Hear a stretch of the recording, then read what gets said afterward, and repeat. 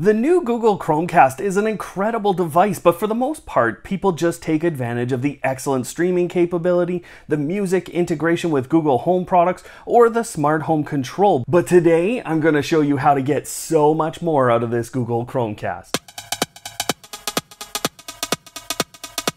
And surprise, surprise, this actually had to end up as a two-part series. Now, that is because the Google Chromecast is honestly one of the most customizable devices that I've worked with, and this is kind of expected from an Android TV or now a Google TV type of device.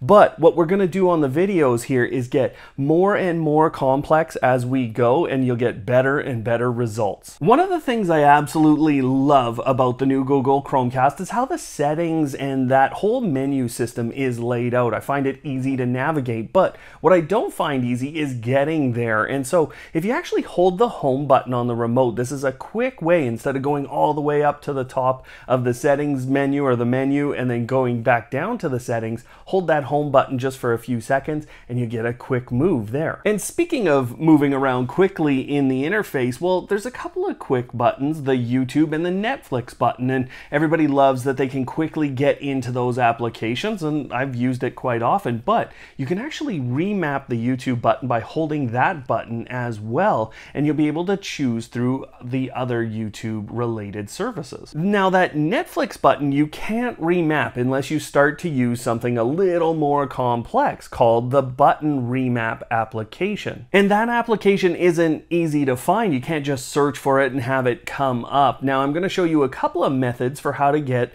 Play Store applications onto your Google Chromecast, but the first one is my favorite because you can go to the Play Store on a PC or even just do a Google search, and then you can find that, and if you're logged into the same account as your Chromecast, you're going to be able to send that as an installation to your Chromecast. Now, that application is pretty self-explanatory, to be honest, but if you're struggling with things within this video, check the description, check the comments. We'll have a number of tutorials that you can go and check out to make sure you have as many resources as we can give you here today. Now, I love the PC interface. It's what I grew up with. And so as soon as I got the Chromecast, I wanted to find a way to connect a keyboard and a mouse, because you can actually use those to type in through search or navigate through the system with either the mouse or the keyboard. And through this hub, which I'm going to reference a number of times, in a power cube, I was able to connect my Chromecast to it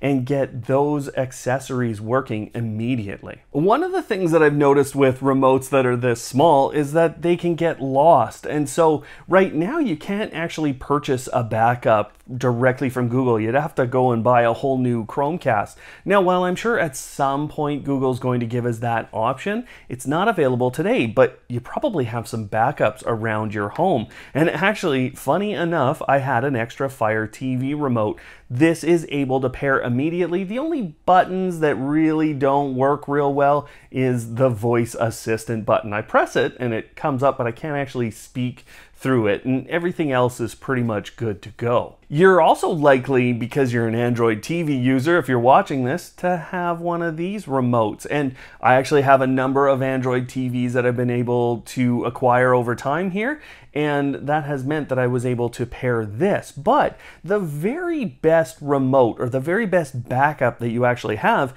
is sitting right here on your smartphone. Every one of us has one of those, and there's an Android TV remote application available that will connect to your Chromecast, and you should do this right away so that you always have that remote available should you lose this one. Now, Tech with Brett actually has a great video that I will also reference down below, where he shows you how to pair his Harmony remote, and that's a great interface for controlling obviously all of your devices. Now, the other thing, if all of this isn't enough, is that the Google Home application now shows the different media content types, and you can control it from that application as well. Now, of course, we're talking about a streaming device, and we need some different options for audio. And actually, almost every pair of earbuds or headphones that I used paired correctly and could play almost every type of content. I had these playing Disney Plus, Netflix, YouTube, and of course all of the different music. And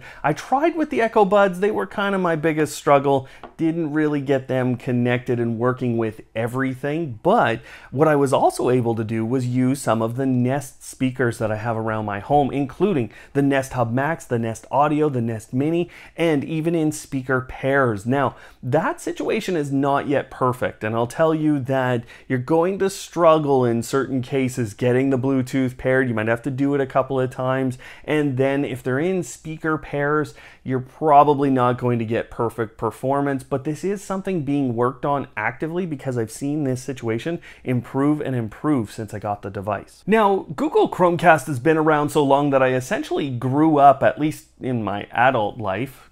Do I ever grow up? Anyways, I essentially grew up using the Chromecast and therefore casting. Now, you can still do that with this new Chromecast, but what's really interesting is with the remote, it continues to control the media on screen after you've set up that cast. So you can start the cast, walk away, and allow kids or someone else to control with the remote. But for me, I don't necessarily want to show photos and videos on my phone, and I think it's a good idea right now to maybe not be handing things like phones to people in order to look at photos and videos. And so on most Android phones, you're going to find a really quick screen mirroring capability that will instantly connect with your Chromecast and allow you to show everything on your screen for the whole time. And it does work when you orient horizontally. Now, for you Apple fanboys, I can't ignore you entirely, even though you're probably using your old and busted Apple TVs. Now, there is an application that I left a link to down below that will essentially allow you to do the exact same thing. This one was tested, it's working, and I'm not seeing any sort of latency or issues. Now, don't get all ticked off at me, you Apple fanboys. I'm kidding. Your Apple TVs are wonderful. But there's something about a PC with a Chrome browser on it because you can actually cast. Now, this isn't something I do a lot of anymore because I think there's better options out there, but I was able to cast Zoom video at one point from my Chrome browser onto the TV. This, along with other content that you can cast from the Chrome browser, allows you to actually show a full PC interface. Now, this gives you a lot of different options for bringing up content, but just kind of keep in mind that in most cases, you're not going to hear any sound. So you'll need that PC or laptop, whatever you're using, close by. Speaking of showing pictures, Google's ambient mode allows you to do this, and while you can go into the settings menu on the device itself, you probably want to use the Google Home application. The interface is much better, and it will give you access to some additional options to show different pictures from different sources. Now, if you would like to show those really quickly, you can hold that home button again and quickly go to ambient mode through that little menu. One of the most annoying things about the whole system is that when you go into the Google Home app or you're trying to voice control the volume on the Chromecast, well, it doesn't work, and you often get a response back of you have to go into the settings. Well, what they actually mean by that is when you go into the audio control settings here for the remote and for the Chromecast in general, you actually have to choose that you're adjusting the Chromecast volume. And once you do that, you will be adjusting the volume on anything coming from that Chromecast, so any of the content playing there. So this might help you in your situation, it might not, but that's the best we can do today. One of the biggest things for me within this interface today is the fact that you can customize so much, and it changes over time based on what you watch. Now, initially when you set it up and you've got your profile logged in there, you might have some YouTube content that shows up and starts to be recommended to you, and then there might be a little bit else from Netflix or Disney Plus or a couple of other services. But in general, once you start going into the titles and you look at some of those more detailed options, you can say that you've watched content and you can rate it with a thumbs up or a thumbs down. And this allows you to start customizing what you're seeing on the screen. When you get to that detail screen, one of the things that you need to understand is that Google can only search certain services, and this is really impactful when you have a service like Crave here in Canada. It's not being searched through for the different shows that I'm looking for. So when I go and I search for Vikings, it says, well, you got to buy it on Google TV.